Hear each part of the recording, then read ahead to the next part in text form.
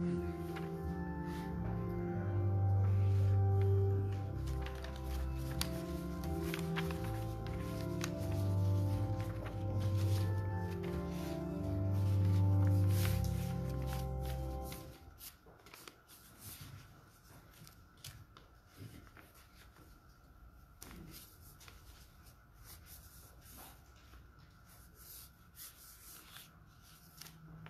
morning.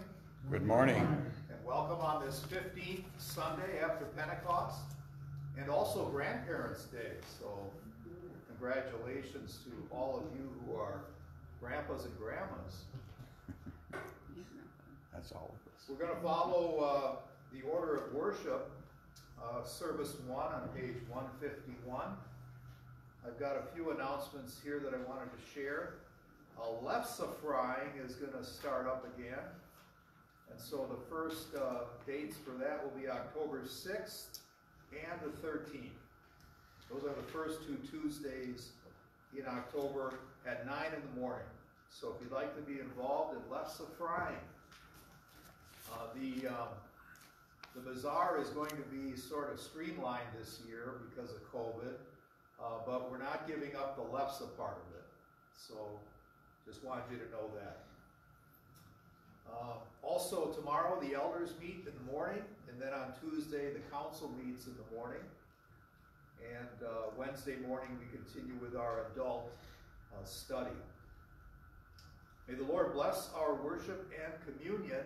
And once again, our communion is a self-serve kind of model where you and your partner or you yourself come forward to receive the elements. So may the Lord bless our time together.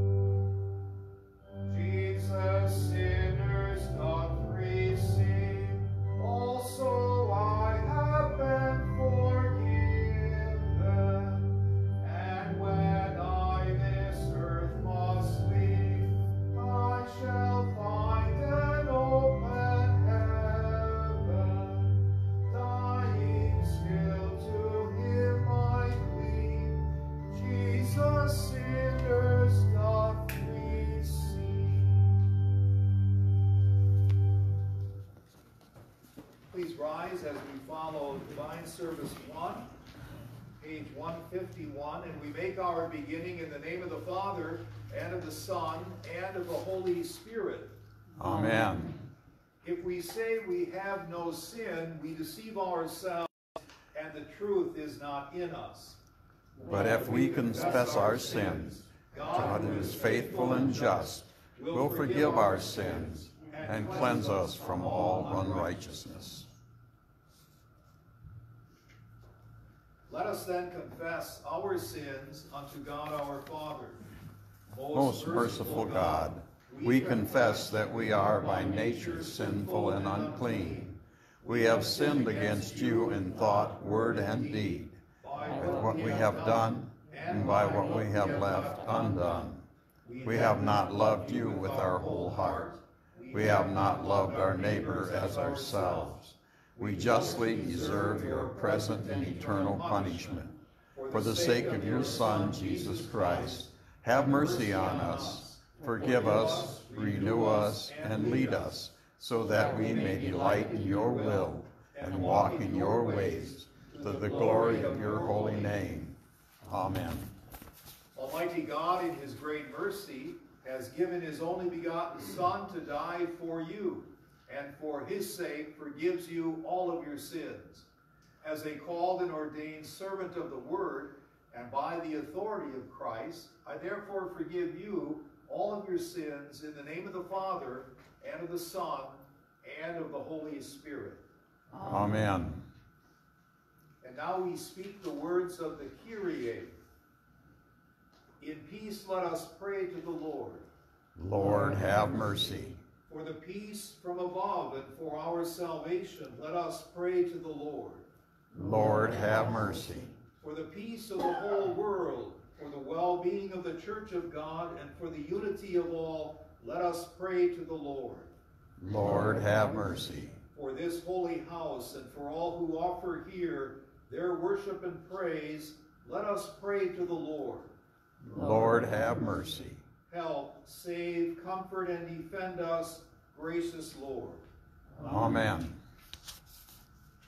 Glory to God in the highest, and peace to his people on earth.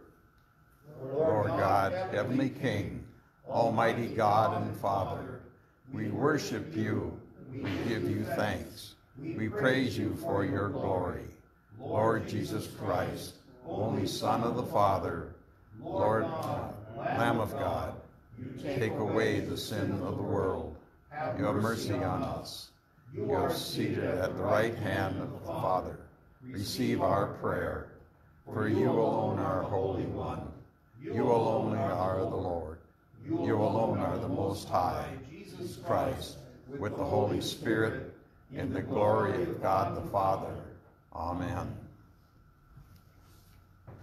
And now the Lord be with you.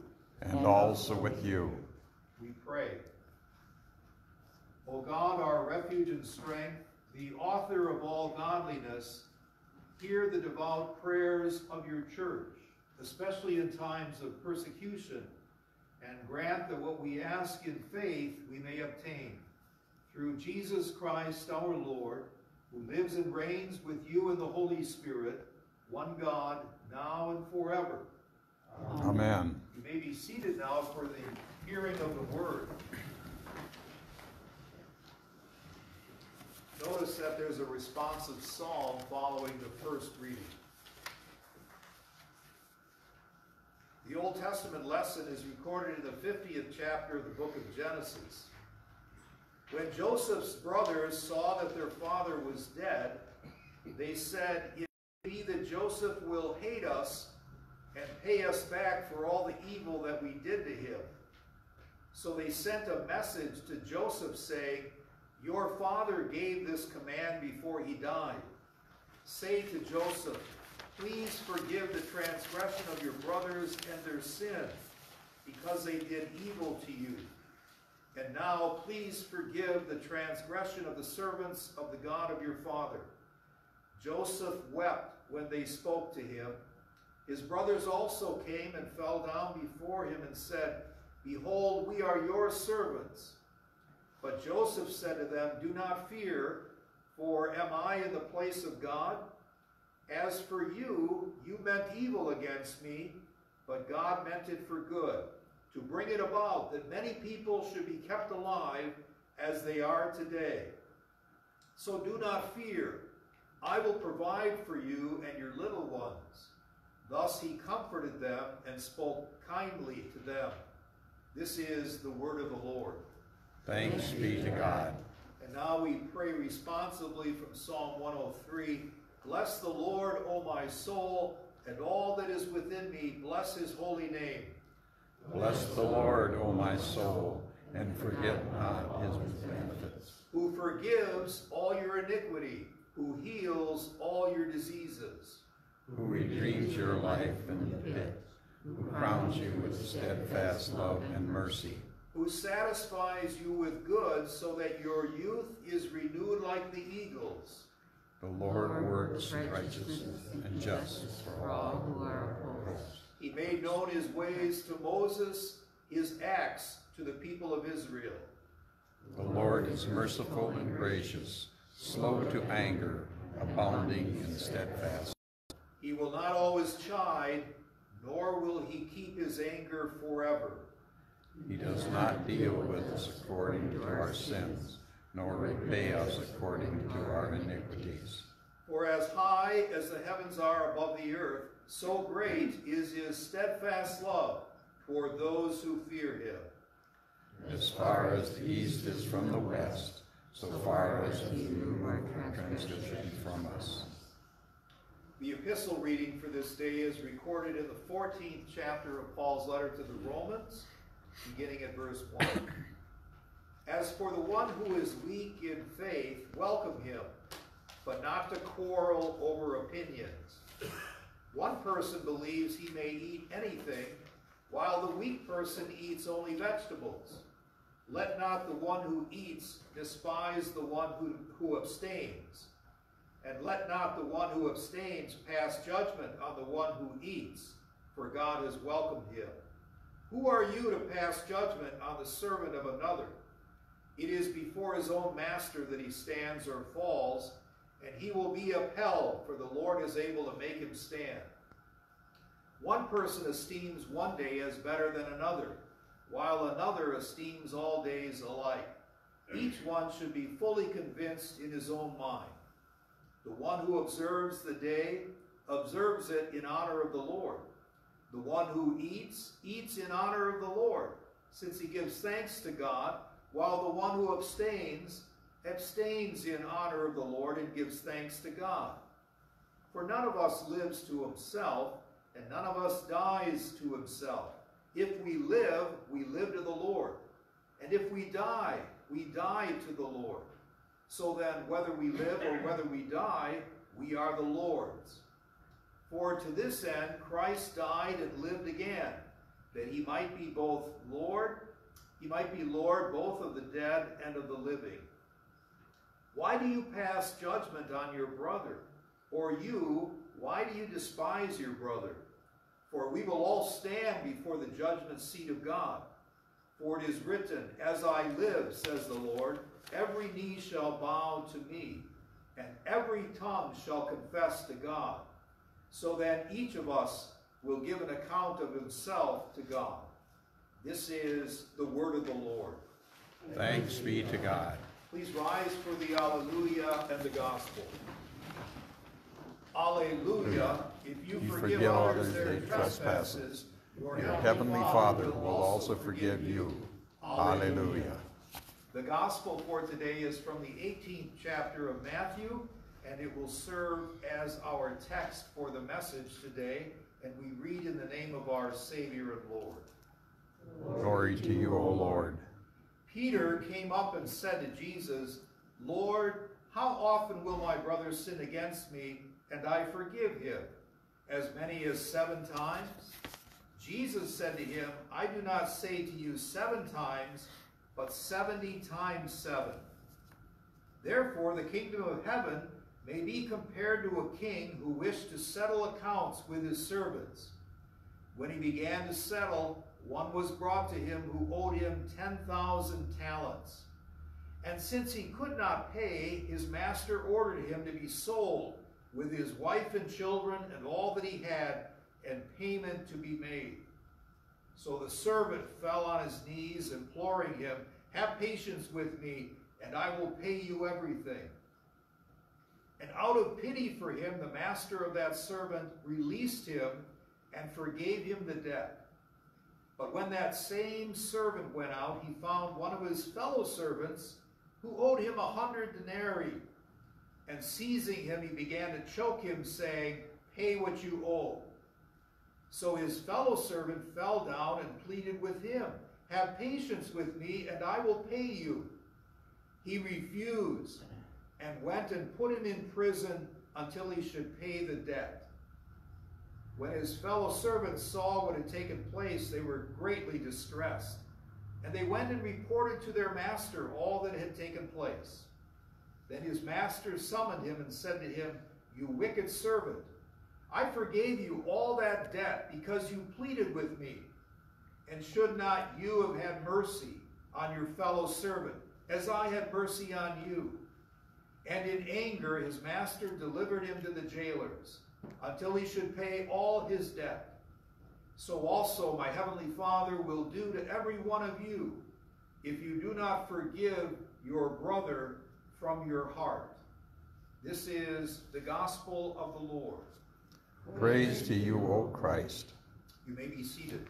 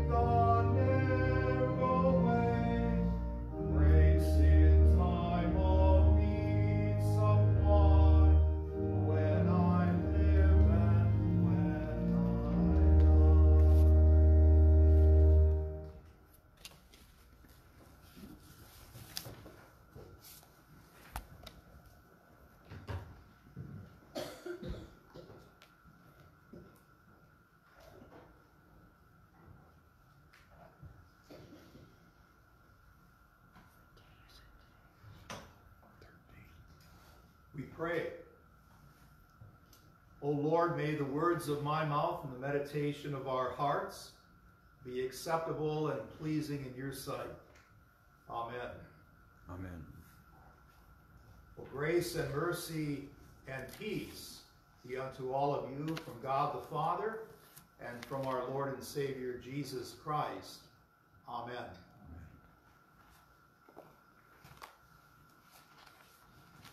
Dear redeemed in Christ. So how many of you deal with ultimatums? Maybe your spouse gave you an ultimatum, right? Or maybe your employer has given you an ultimatum. Or maybe you as an employer have given your employee an ultimatum. And for sure, if you've raised children and have grandchildren, you probably have given out some ultimatums as a parent along the way. And so we've come to know the proverbial 3 strikes and you're out, right? Or that was the straw that broke the camel's back. Well, Peter kind of deals with ultimatum as well. He comes to Jesus with a question. How many times should I forgive my brother when he sins against me? How many times? Well, Peter thought that he was being generous, or at least being conventional, when he gave the number 7. Should I forgive him up to 7 times? Sounds like a good number, a good Bible number, right? God created the world in 6 days. On the 7th day, he rested. Has that idea of completeness, right? But the Lord said to him, the Lord Jesus, he said, Peter, not 7 times, but I say to you 70 times 7. Some translations have 77. The translation you heard read said 70 times 7. However you do the math on either of those numbers, you realize Jesus' point, that your willingness to forgive should be unlimited. Unlimited. And so this isn't just a matter of the mind, you know, how well you can do the math, but rather it is a matter of the heart. And that's what Jesus is getting at for Peter and for you and I as well. Yes, Peter thought that he could give an ultimatum 7 times. Well, I think it's helpful for us to look at the psalm that we've, reflected on today, Psalm 103, where it says, as far as the east is from the west, so far has God removed your transgressions from you. As far as the east is from the west. And then, as high as is the heavens, as far as the heavens are above the earth, so great is God's love toward those who fear him. Think about that. The Bible isn't exaggerating there. The Bible is telling us something about God and his mercy and his forgiveness. God is much bigger in that department than we ever would be or could be. Think about that for a moment. But then think about the Old Testament lesson too. The Old Testament lesson about Joseph and his brothers. We didn't get the whole story in that brief reading from Genesis 50, but you remember what happened. Joseph was mistreated by his brothers, so much so that they sold him into slavery, and he ended up in Egypt. And as a young man, Joseph went through many challenges, personal challenges, but God had raised him up and put him in a special position. second to Pharaoh, so that he could prepare the world for a famine. And with his wisdom and his ability, and with God's direction, he was able to store up food so that they had plenty during the time of famine. And Joseph met up with his brothers down the road because they came to Egypt to find food, lest they starve. And so Joseph had that opportunity to take vengeance on his brothers who had so mistreated him. But Joseph is a Christ-like figure way before Jesus came into the world, in that he showed mercy. He forgave his brothers. And that was a beautiful and wonderful thing. You know, as a church body, we have the word mercy as one of our 3 points about who we are and what we do. So it's mercy, it's witness, and it's life together. That describes what the Lutheran Church Missouri Synod does as a church body. And mercy is part of it. I gave you the theme, Kyrie Eleison. I'm not speaking your language, I'm speaking the Greek language there. Kyrie means Lord, and Eleison means have mercy.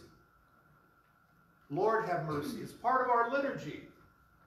You know, in other services, it's simply, Lord, have mercy, Christ, have mercy, Lord, have mercy. The one we did today was a little more extended, but it always had that response of have mercy. And so we go to the gospel, we go to the teaching that Jesus gives in order to illustrate the power and the beauty of forgiveness and showing mercy. And so he uses a king, a master who has servants. And one of the servants owed him millions of dollars.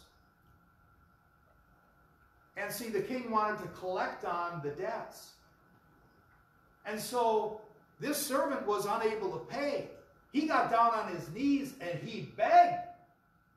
He begged because this king had threatened that he would sell him, his wife, his family, and all that he had to repay the debt. And so he begged for mercy. And the king found it in himself to cancel all of his debt. You're free to go. And by the way, the word forgiveness in Greek means to be set free. You know, we pray, forgive us our debts, right? That's one of the translations for the Lord's Prayer. Forgive us our debts. Set us free. And that's what the king did. He showed mercy.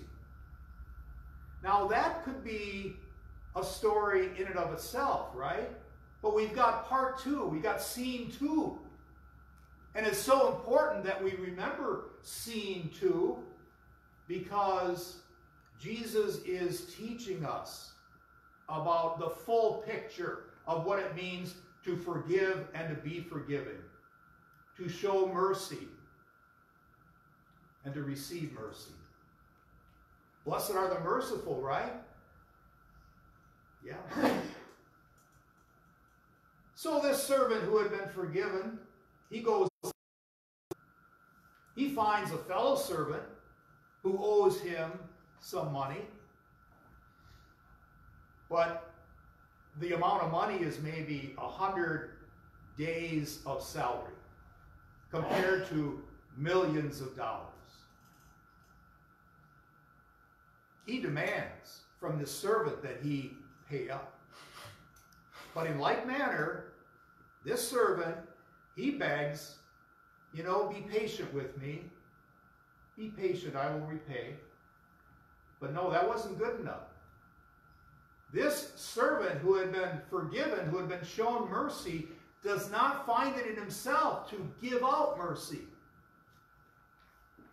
And so he has this man thrown into jail until all the debt is paid.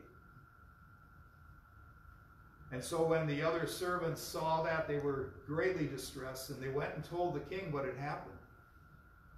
And so the king brought this servant in and said, hey, I showed you great mercy by forgiving you your debt, and you couldn't find it in you to show mercy to this other servant?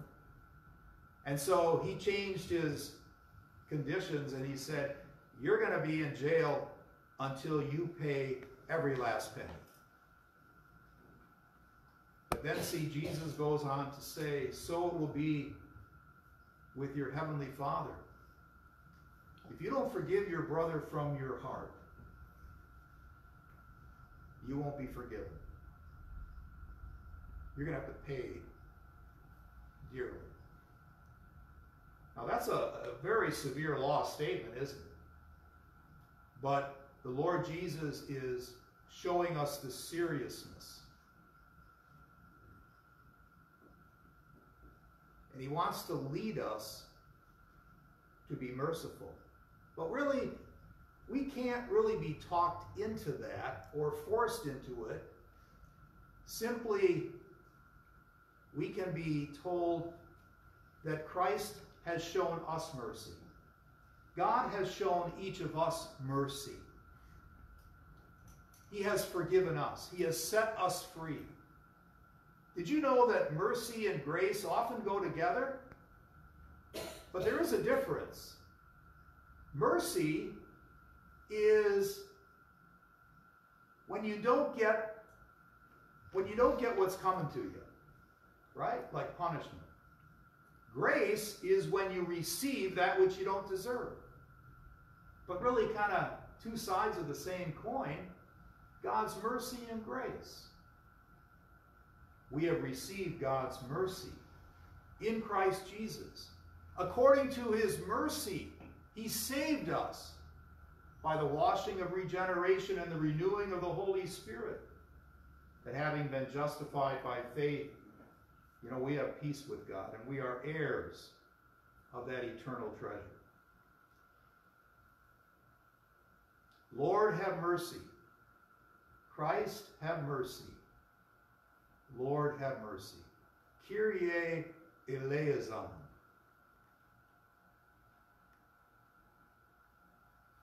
I was at a conference with a lot of pastors once, and we were at a round table, small discussions.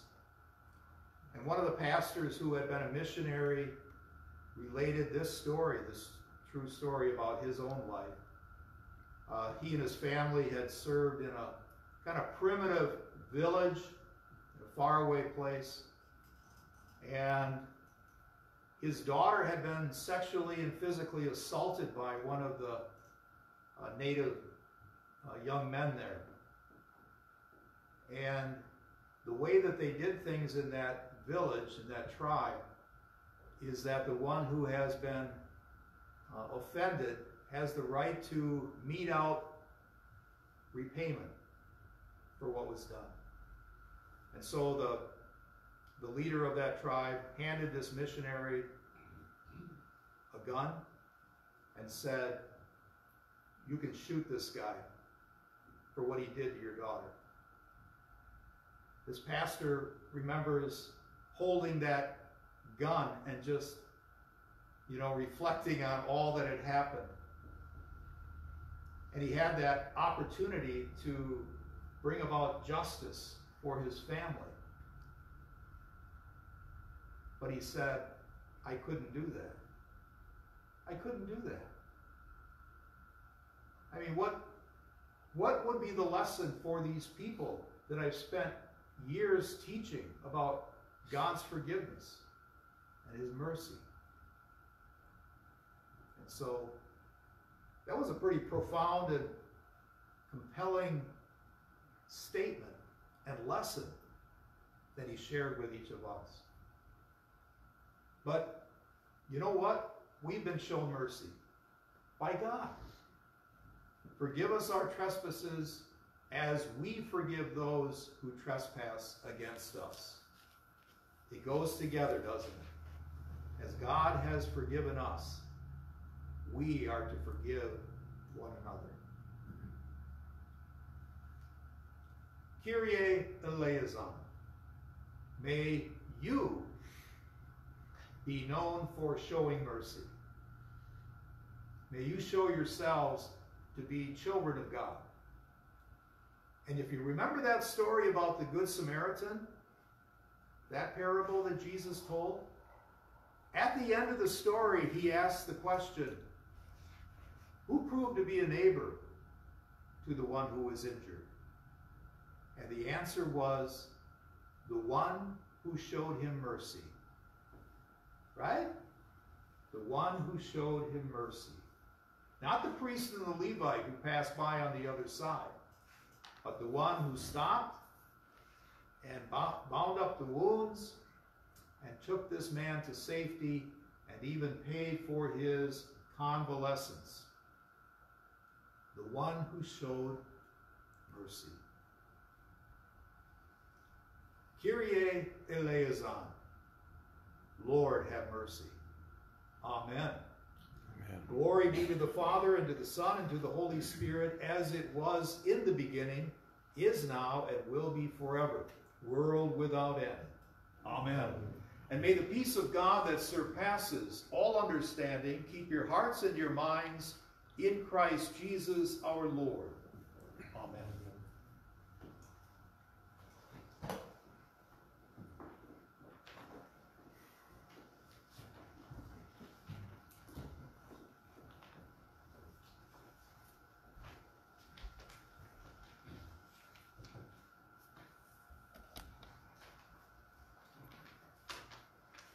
Now in our catechesis and worship, we look at baptism. I ask you, what is baptism? Baptism is not just plain water. God's command and combined with God's word. And which is that word of God? Christ our Lord says in the last chapter of Matthew, therefore go and make disciples of all nations, baptizing them in the name of the Father, and of the Son, and of the Holy Spirit. Please rise now as we make confession of our faith as expressed in the words of the Apostles' Creed. I believe in God the Father Almighty, maker of heaven and earth, and in Jesus Christ, his only Son, our Lord, who was conceived by the Holy Spirit, born of the Virgin Mary, suffered under Pontius Pilate, was crucified, died, and was buried. He descended into hell. The third day he rose again from the dead. He ascended into heaven, and sits at the right hand of God the Father Almighty. From thence he will come to judge the living and the dead. I believe in the Holy Spirit, the holy Christian Church, the communion of saints, the forgiveness of sins, the resurrection of the body, and the life everlasting. Amen. And now we join in prayer. We remember our brother pastor down in Staples, Pastor Collins, Robin Collins, who is recovering from stroke. And also we remember those on our prayer list. Let us pray for the whole people of God in Christ Jesus and for all people according to their needs. Almighty God, as once you kept Joseph from evil and brought good from his suffering in Egypt, deliver us by your grace, so that we may learn patience in trials.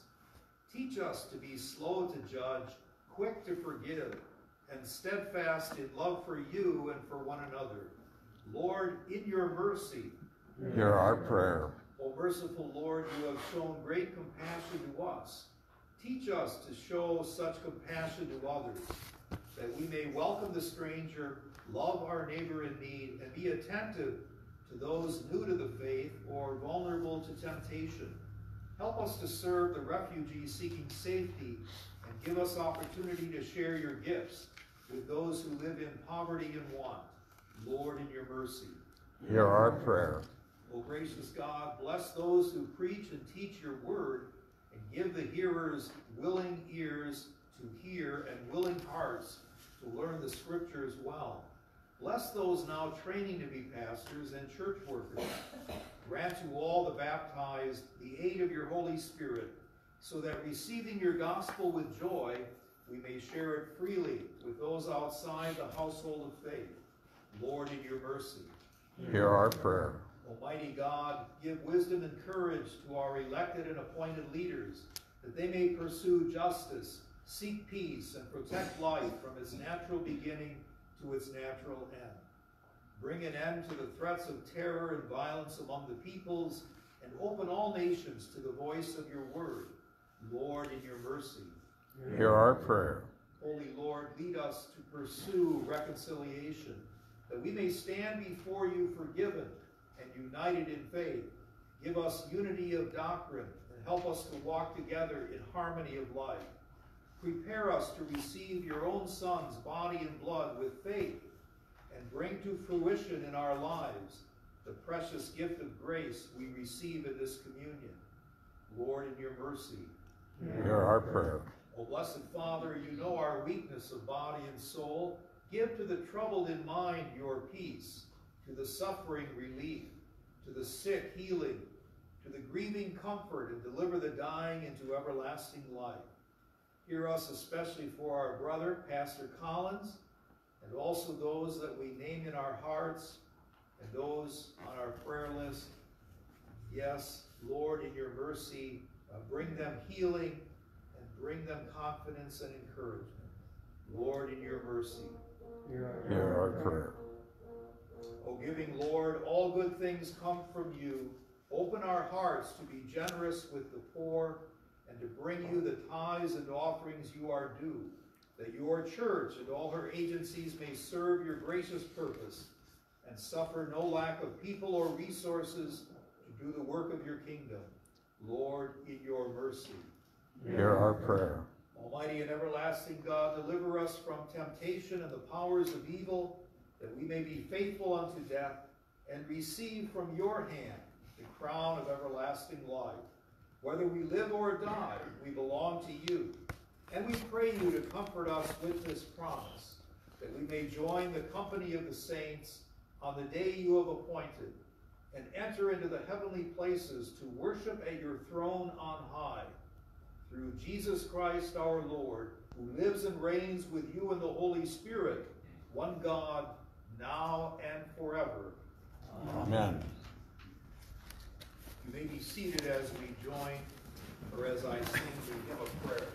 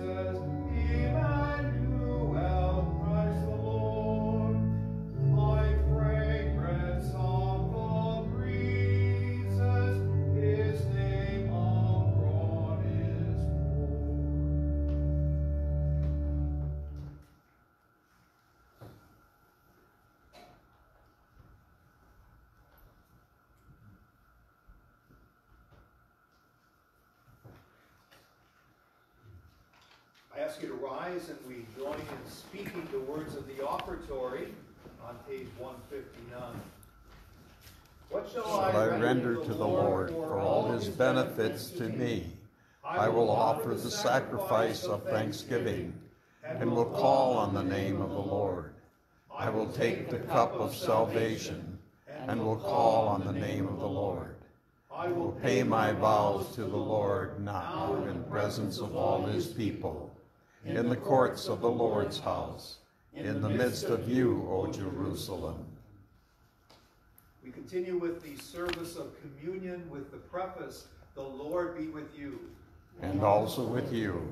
Lift up your hearts. We lift them to the Lord. Let us give thanks to the Lord our God. It is right to give him thanks and praise. It is truly good, right, and salutary that we should at all times and in all places give thanks to you, Holy Lord, Almighty Father, everlasting God, through Jesus Christ our Lord, who on this day overcame death and the grave, and by his glorious resurrection opened to us the way of everlasting life.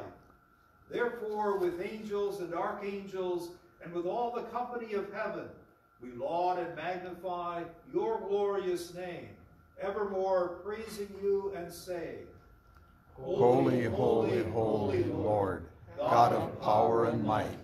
Heaven and earth are full of your glory. Hosanna, Hosanna, Hosanna in the highest. Blessed is he who comes in the name of the Lord. Hosanna in the highest. Blessed are you, O Lord of heaven and earth, for you have had mercy on those whom you created, and sent your only begotten Son into our flesh, to bear our sin and be our Savior.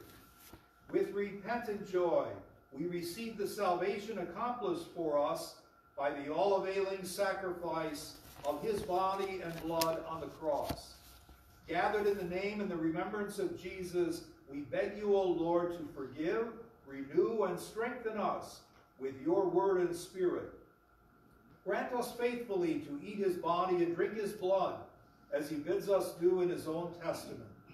Gather us together, we pray, from the ends of the earth, to celebrate with all the faithful the marriage feast of the Lamb in his kingdom, which has no end.